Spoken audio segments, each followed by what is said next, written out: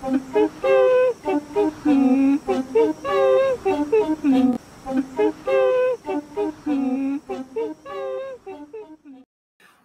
back to my channel. There is a lot to talk about for this episode. Let's just get right on into it. First things first, what I noticed was there were advantages scattered around all of the camps, like Salt Bae scattering around salt.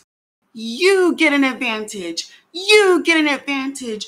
You get an advantage. Everybody gets an advantage. Tiffany found her Beware advantage first, and in her own words, she planned not to share it with her alliance of Liana and Evie. And it sucks because Liana was beating herself up in the beginning of the episode. It opens up with Liana actually, and she's beating herself up because she really wants to play the game. She came here to play the game, and that's what she wants to do. And she missed the Beware advantage because it was directly in front of her face.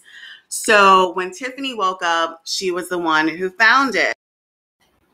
The next person that found a Beware advantage that was sprinkled around by the survivor gods is Sydney. So she finds it and opens it up immediately, doesn't realize it's a Beware advantage. And, she has to go, basically. She does not want to lose her vote.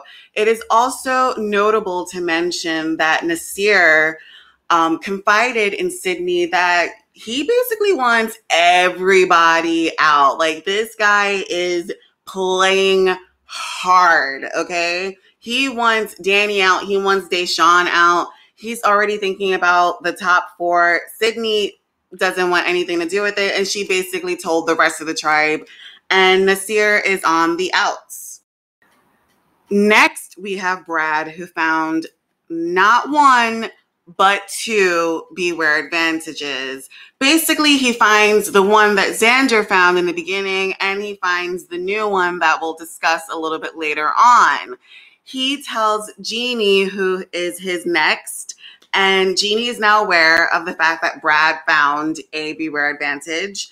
And then Brad tells Shan. He tells her he found both. And Shan is now convinced that Brad trusts her, that she is his number 1. And she's also a little bit apprehensive of him now. Brad now has 2 advantages, and Shannon has been spending a lot of time looking for advantages, just like everybody else on her team. So it's a little bit scary that now Brad found both. Now, the Beware advantage, the new one. So real quick, there are 2 options, much like the first one.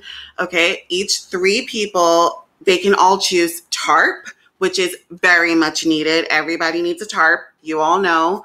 So if all of them choose TARP, then they all receive a TARP. If they all choose Steal a Vote, then they all lose their vote. However, if one person chooses a TARP and 2 choose to steal a vote, 2 of them will get the extra vote and 1 of them will get nothing. So right away, Sydney, she's like, she cannot sacrifice her vote. She's going to choose a TARP. Tiffany, she's like, I could risk my vote. And Brad is like totally gung-ho for stealing a vote. He's ready to play this game. He's going to reach for the stars no matter what. Sydney was really not feeling Tiffany. She thought it was kind of weird. She pointed out that Tiffany is a tribe of 4. So can she really, really risk her vote? And, Tiffany said, yeah. So, long story short is Tiffany feels that Sydney's energy is weird. And she is really just thinking about doing the best for her game and her game only. Now we get to the reward and immunity challenge. The reward is fruit and a slightly smaller bowl of fruit for the first 2 teams who win. And obviously the losing team goes to tribal and they have to give up their flint. So before I get into the challenge itself, we have Brad who decided to say his sentence. And his sentence that he said was, I didn't realize it now, but broccoli is just a bunch of small trees. I feel like a little broccoli tree. And it was really cute. And Xander definitely found a way to say his dead butterfly relative phrase all over again. And I will let you guys take a look at it for yourself. What you can do out here is introspection. I mean, all we got is time. And I know I probably sounded absolutely delirious talking about how I truly believe that butterflies are dead relatives saying hi. Wow. That was fun. So long story short, Luvu wins first place. You know, Luvu is really the team to look out for. They have the most people. If there is a merge, they will be going into the merge with numbers, okay? And surprisingly, Yasa wins. They win their first immunity and reward challenge. Is this the first time? I don't even remember. But they win finally, so they get their little bit of fruit, which is perfect because there's only 4 of them. And they get their flint back, which is fantastic because they can build a fire now. And so basically, Yua lost thanks to JD. You know, I love JD. He is a breath of fresh air, but he really tried to look cool while throwing the sandbags. And you know, he lost. He lost for his team. Jeannie gets upset. She kicks the dirt. And, you know, now we're getting into this scheming. I didn't mention earlier, but Brad wants JD out. And it's really funny, but basically they get back to their camp and JD decides he goes away for the bathroom. And then he comes back and Shan notices that there is an advantage sticking out of his pants. So she busts his cover and he's like, oh, okay. Now I guess I'll tell you guys, you know, I am at your mercy. But, you know, Shan, I'll let her tell it to you herself. You're not coming clean. You got caught. That's not coming clean. That's getting caught. We are getting towards the end, so hang in there, everyone. Now we're at Tribal. It's Yua's time to shine. I mean, cut themselves up because they have to eliminate someone. And basically, Ricard and Shan are calling the shots. Like, there's no way around it. They are in control of everything. They're in every conversation. Brad thinks he's good.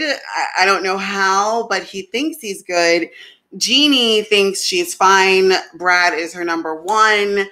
And JD knows that he is the reason that his team is in Tribal, but he gives a very, very heartfelt speech at Tribal where he just reiterates what he told us during one of his interview sessions, that Survivor made him who he is. You know, Survivor raised him. He has dreads because of Survivor. He looks up to the people in past Survivors and he wants to be somebody that other people look up to on Survivor. So when he says that, it is not, you know, faking for him. He really, really means it.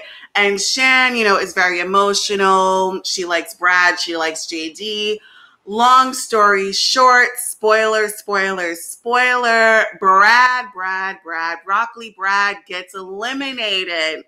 And it's really sad because he basically, you know, went too hard. As you could see in my tweet, that's me right there, the comment, you know, as you could see in my tweet, he just, you know, it's like he's Icarus, basically, and he flew too close to the sun, which was 2 advantages and all this other stuff, and he just got burned. And take a look at these tweets, and, you know, look at them, laugh at them, and don't forget to subscribe to me, comment, like, dislike, just react, do something. And I hope you guys enjoyed my episode 3 review. This is The Comment Connoisseur, and I will be with you guys again next Saturday for another.